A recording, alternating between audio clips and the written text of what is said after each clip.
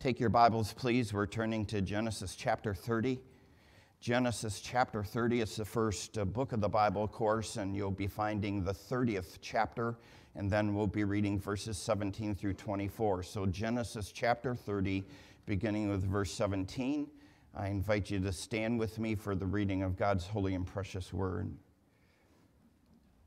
And God hearkened unto Leah, and she conceived and bore Jacob the fifth son. And Leah said, God hath given me my hire, because I have given my maiden to my husband. And she called his name Issachar. And Leah conceived again and bore Jacob the sixth son. And Leah said, God hath endued me with a good dowry. Now will my husband dwell with me, because I have borne him 6 sons. And she called his name Zebulun. And afterwards she bore a daughter, and called her name Dinah. And God remembered Rachel, verse 22, and God hearkened to her and opened her womb. And she conceived and bore a son, and said, God hath taken away my reproach. And she called his name Joseph, and said, the Lord shall add to me another son. Beautiful. Thank you, Wendy. We appreciate that.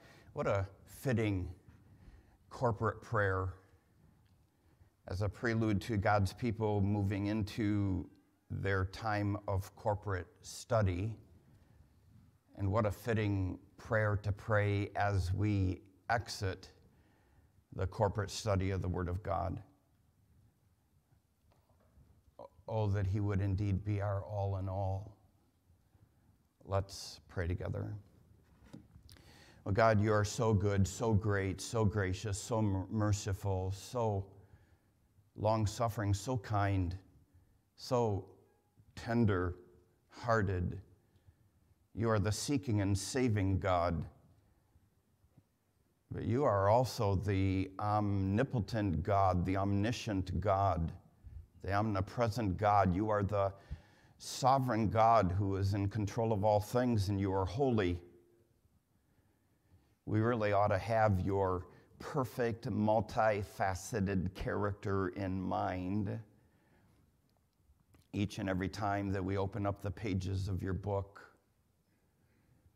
And as noted, what a fitting prayer, oh God, that You would indeed be our all in all. If You are our all in all, then the Word of God is our all in all.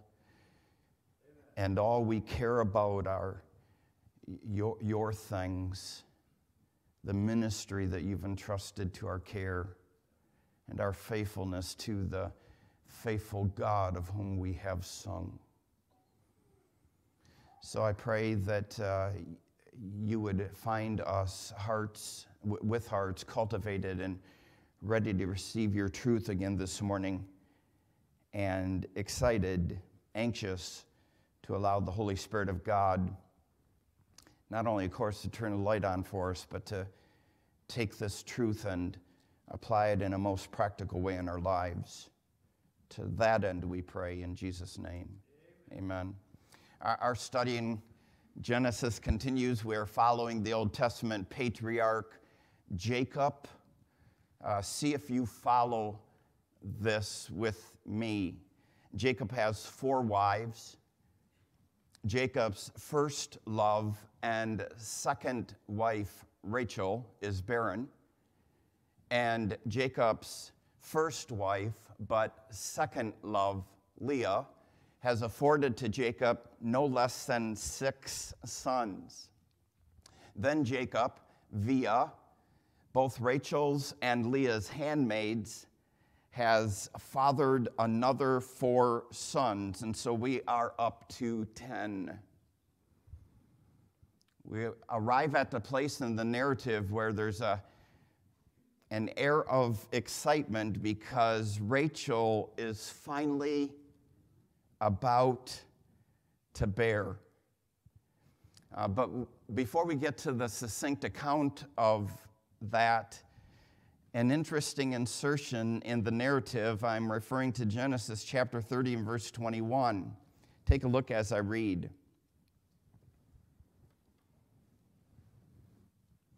And afterwards she bore, we're speaking now of Leah, and afterwards she bore a daughter and called her name Dinah. If you've been with us, you know that the narrative has been so very focused on Jacob bearing sons. And because of that, you may all along have been wondering if Jacob has any daughters. And so we are here introduced to Dinah. And although Dinah may be Jacob's first daughter, she is not his only daughter. We know from Genesis chapter 37 and verse 35 that Jacob had other daughters as well. But Dinah is the only one that is named, and I believe that for two reasons. One, she probably was indeed Jacob's firstborn daughter, and then two, she's listed by name here because of an incident that will later take place in the narrative, which we obviously will be getting to, the Lord willing. But again, here, just a no-nonsense, isn't it interesting? Succinct, matter-of-fact listing. Jacob has a daughter. Her name is Dinah.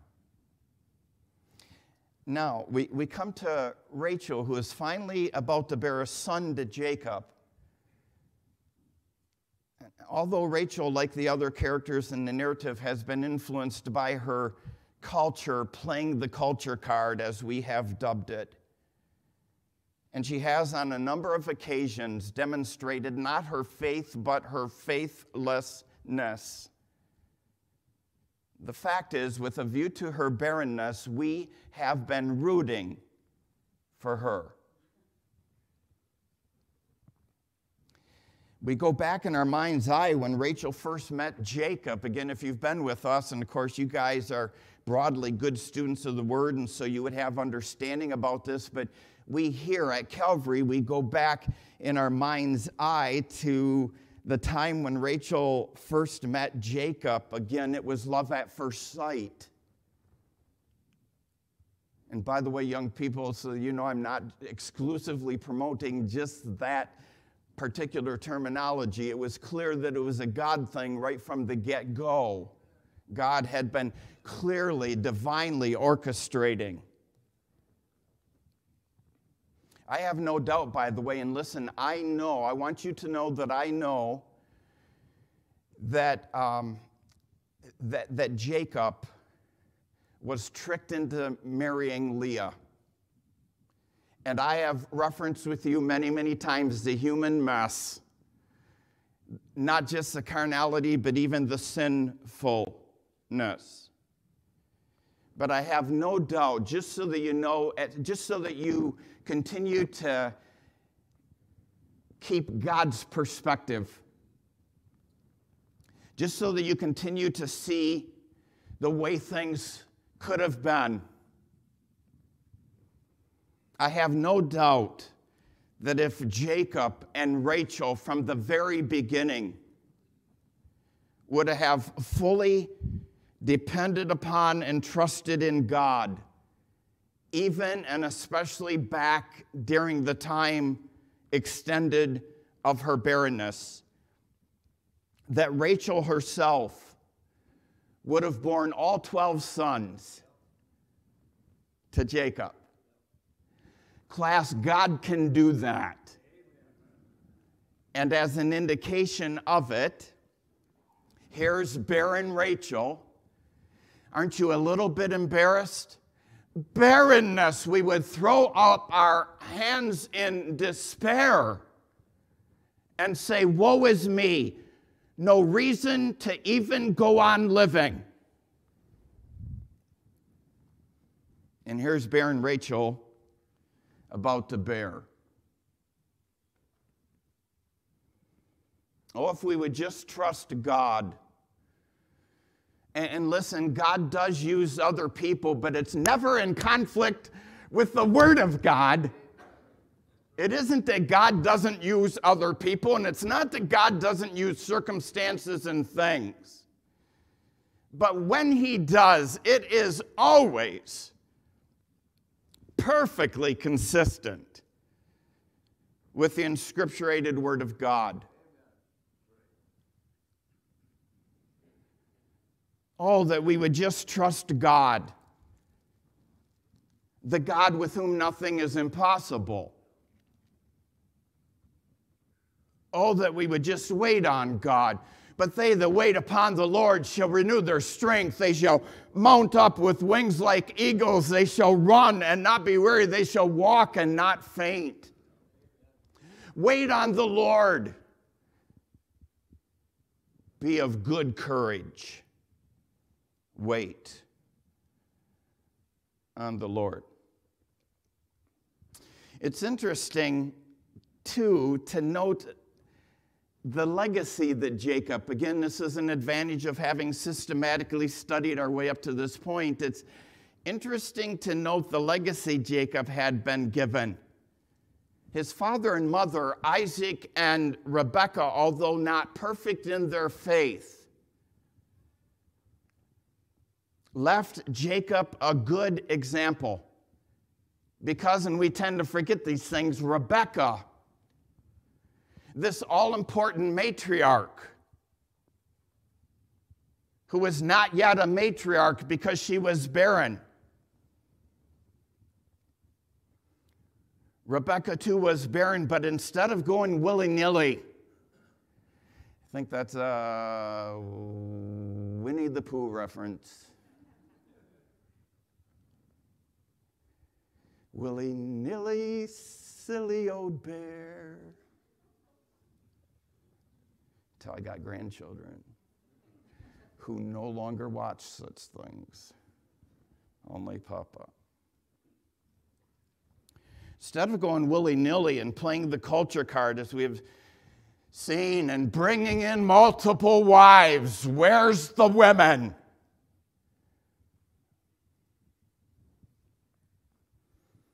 Isaac, I could weep simply, and I'm quoting, entreated the Lord for his wife, end quote. Isaac refusing to play the culture card, just in case, this philosophy, hey, everybody's doing it, so it's A-okay. Well, the fact of the matter is God has always had a remnant. The question is, are you and I going to be a part of it or not? Isaac refusing to play the culture card, resisting the temptation to sin his way to the will of God, which, by the way, is a misnomer, but very popular among some. Can I lay a little bit of Christmas on you? Isn't there such a thing as Christmas in July? So here you go. Reminded me of the mother of Christ, Mary, who, by the way, through and through was a sinner just like you and me. That's why in her Magnificat she sings of God, her Savior.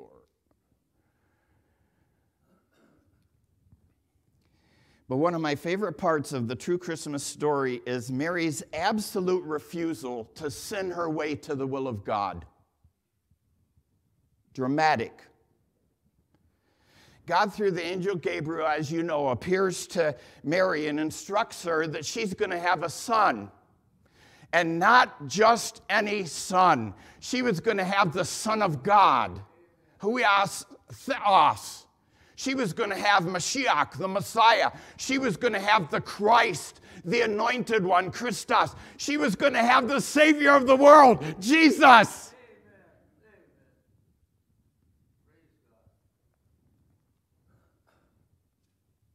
And I love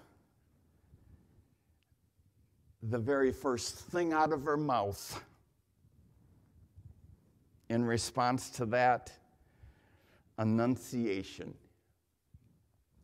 You recall, we're not turning, but for reference, Luke 1:34. How shall this be, seeing I know not a man? By the way, and it's kind of neat, you can, have some,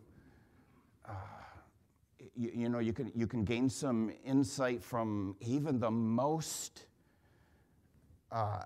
simplistic observations in honor of the grammar. as Mary in her statement employs the present tense.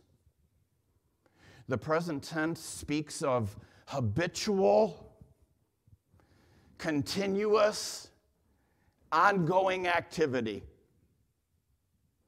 And with a view to that, it's prompted me to render and listen. I'm standing on holy ground, and I do so with fear and trembling. But in the past, again, class, you will recognize that I have rendered it similar to this.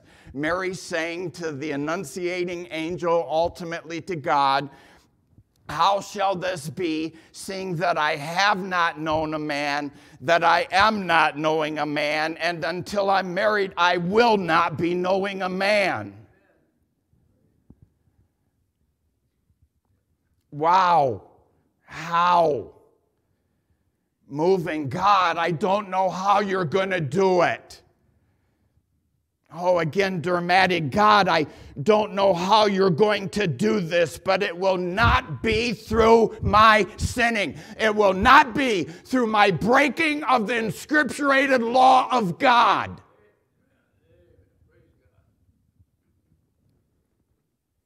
Oh, for such holy and godly and spiritual and biblical resolve.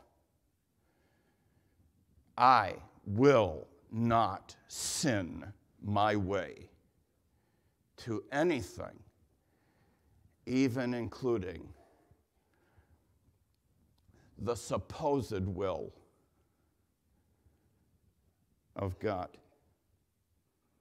Again, dramatic. So, hey, there's some Christmas in July for you. Isn't that exciting? Enough said about that, I think. Now, quickly engage with me the short narrative regarding Rachel's bearing. I'm speaking of chapter 30, of course, and verses 22 through 24. Take a look as I reread. Genesis 30 and verse 22. Wow, so much here. I love this. And God remembered Rachel, and God hearkened to her and opened her womb, and she conceived and bore a son, and said, God, if you're thinking that I've highlighted this in my Bible, you are correct. God hath taken away my reproach. And she called his name Joseph and said, the Lord shall add to me another son. 3 quick observations. Note first that when Rachel finally bears, there's no mention of mandrakes. You would have had to have been with us to appreciate this. When Rachel finally bears, there's no mention of mandrakes. I guess I will take you back. We have a couple minutes to do that. Go back in the same chapter to verse 14. I'm going to read the 3 verses here. And Reuben went in the days of wheat harvest and found mandrakes in the field, this magical fruit. And Reuben went in the days of wheat harvest and found mandrakes in the field and brought them to his mother Leah. Then Rachel said to Leah, give me, I pray thee, of thy son's mandrakes. Remember, Rachel is barren. And she said unto her, is it a small matter? Is it a small matter that thou hast taken away my husband, Leah speaking? And wouldst thou take away my son's mandrakes also? Mandrakes, mandrakes, mandrakes. And Rachel said, therefore he shall lie with thee. Here's this almost sickening bargaining that we've already considered. He shall lie with me tonight for thy sons, guess what? Mandrakes. So Leah gets a night with Jacob, who has more and more of late been spending time with Rachel, and Rachel gets the magical fruit. Isn't it interesting? We often are noting the succinctness of the narrative, and because of that, you have to be careful, because there are times when days, months, and sometimes even years transpire, and there's really nothing directly in the narrative to alert you to that, except for some tiny details.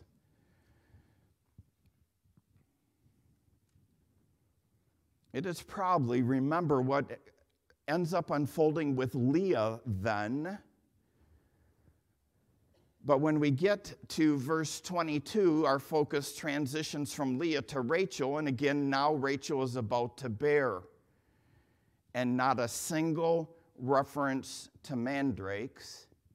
but 4 references to the God who opens and shuts wombs. So, if you're carrying around a bag of mandrakes and you're hoping for some magic, you might want to find somebody who has a tiny little petting zoo or farm and feed it to the animals. God, God, God, God. Observation number 1. Observation number 2. Rachel calls her son Joseph, and of course you guys know and are anticipating that we will say much more about Joseph down the road. In fact, the Genesis narrative ultimately ends up focusing in on him. But here we simply engage his name. This is per the Spirit of God's prompting using the narrative. Rachel names her son Joseph because, Rachel says, and I'm quoting, "The Lord shall add to me another son." Can you imagine, again, the pathos? And again, the succinctness of the narrative does not necessarily lend us to the pathos. Can you imagine Rachel, after being barren for such an extended period of time and being in heated, knocked down, dragged out competition with her sister Leah? Can you imagine what it was like for Rachel first to discover that she's about to bear, finally about to bear, and then on top of that, the divine promise that another son will be forthcoming. Wow. How exciting. That's observation number 2. And observation number 3. I was going to say, forgive me for the simplicity, but no. Don't miss the power and import of prayer. Did you catch that? Verse 22, and God remembered Rachel, and God hearkened to her. We see it at every turn. We have it not only by way of principle, old through new, but we have example after example after example. The one thing that we could say without hesitation from a broad standpoint with a view to the topic of prayer is that we are not yet praying enough. And so we welcome any opportunity for God not only to challenge us, but even more importantly to encourage us in this all-important thing, the power and import of prayer. I remind you, if you're sitting here this morning saved, and there's nothing in life more important than that, how you arrived at that, and listen, I'm very aware of the seeking and saving God. I'm very aware of the wooing of the Holy Spirit of God. I am certainly aware of Christ's all-important blood sacrifice on Calvary's cross and his burial and resurrection. But if you and I are sitting here saved this morning, it is via prayer. You prayed. You prayed. This is how you demonstrated your faith and trust in Christ. You prayed. You listened to Romans 10:13, but whosoever shall call upon the name of the Lord shall be saved. And there was that point in time in your life when you called. In John 1:12, but as many as received him, to them gave he the power to become the sons and daughters of God. If you're saved this morning, and I trust you are, and if you are not, I would love to sit down with you. Share more with you about the one and only Savior from sin. Yours, mine. Prayer ushers us into the Christian life. And then I'm not telling you anything new. Again, I could have said, forgive me for the simplicity of it all. Prayer sustains and makes effective Christian living. It not only ushers you into the Christian life, it sustains and makes effective Christian living. And having brought you along with me that far, I am asking two concluding questions. One, have you prayed? Emphasis on past tense. That is, has there been a point in time in your life when you saw your desperate need of Christ because of your sin, and you turned from your sin to put faith and trust in Christ, and did so by praying, inviting Christ into your heart and life as your own personal Savior, acknowledging, accepting Him? Have you prayed? Emphasis on past tense. To receive Christ as your personal Savior from sin. And two, are you praying? Emphasis on present tense. Are you and I prayers? Not only have we prayed, but are we praying? Are we praying for divine strength? Are we praying for divine guidance? Are we praying for divine direction? Are we praying, well, almost all the time with very few short intermissions, praying 1 Thessalonians 5:17 without ceasing? Do you pray before you begin your day? No, seriously. Do you pray before you begin your day? Do you pray before you enter the workplace? Young people, do you pray before you enter the classroom? You athletes, do you pray before you enter the gym? And folks, do we pray before we enter these gates? Do we pray before we go to church? Can you imagine how your and my life, both as individuals and corporately as a church, would be absolutely transformed if everyone who entered these gates this morning did so prayerfully before God? Man, you can read 12.5 books as to, how you can be prosperous and all of these other crazy things.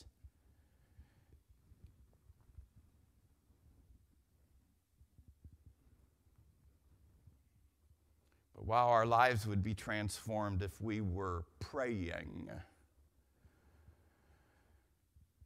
So I'm leaving you with two questions. One, have you prayed? Emphasis on past tense. What I mean by that, again, is have you put your faith and trust in Christ? And if not, I would love to speak to you. And two, are you praying? Is that what you are? A prayer. God help us.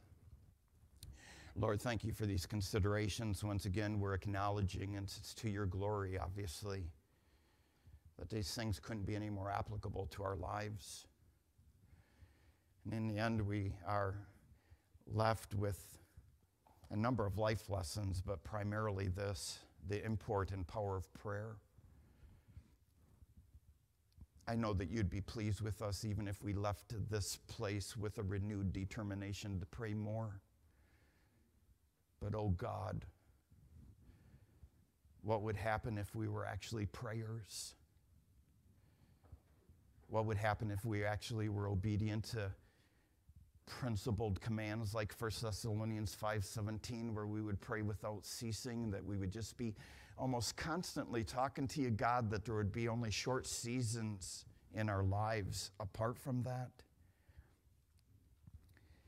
And oh, the dramatic change even in my life if I prayed every time before I entered a particular arena in life.